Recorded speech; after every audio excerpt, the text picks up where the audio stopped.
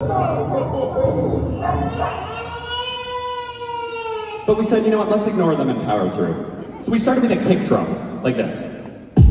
Alright, that's good. Can we find a snare drum as well? Let me hear that. Okay, that's a good start. Once we have the kick and the snare, we laid it down on the beat, like this.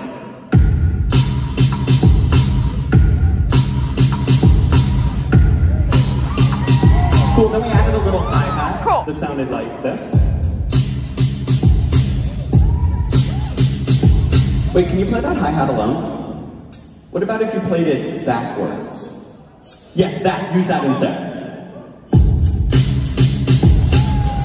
Yeah, more interesting, right? Okay, next we wanted a bass line. And we wanted something that was really epic and inspirational. Like this.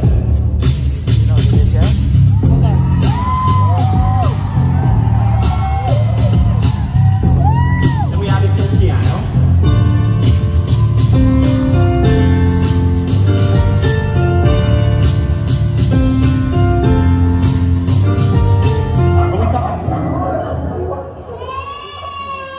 Sorry, those neighbors. We thought if we slowed down the tempo, it would sound more like an AJR song. Can you slow down the tempo a little bit there? Let me hear that.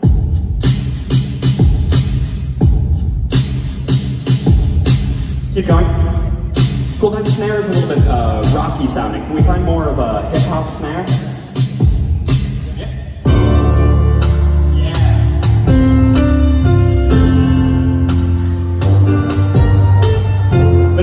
Sounding kind of mellow. We wanted this to be really epic and inspirational. So we watched a whole bunch of movies.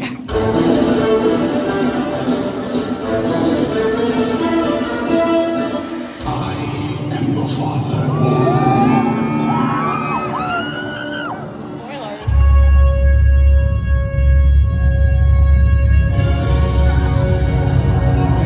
And we thought, what do all these epic soundtracks have in common? Horns. So we tried some horn lines.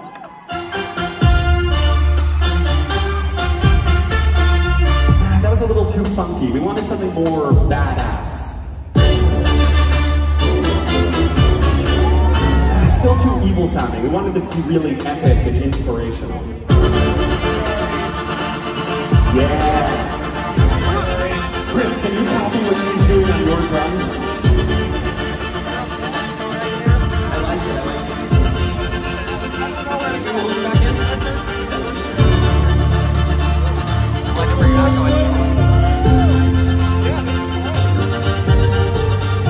Alright, we were almost there. There was one more step. We needed to find a really catchy chorus melody. The kind of melody that when you heard it, it really made you turn your head. Sorry, we needed a really catchy chorus melody. The kind of... Oh my god! Oh my god. Jack, play that back again. I'm not trying to be mean. Get in front of me.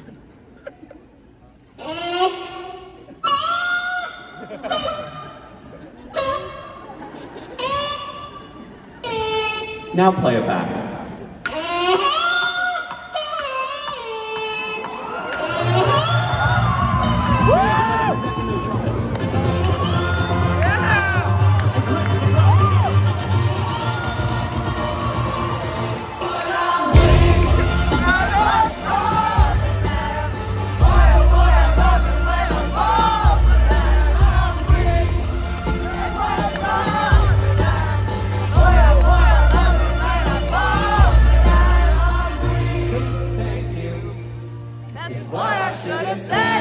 I should be in bed, but temptations are talking on my tongue, trouble's yet to come. One hit, bad for me.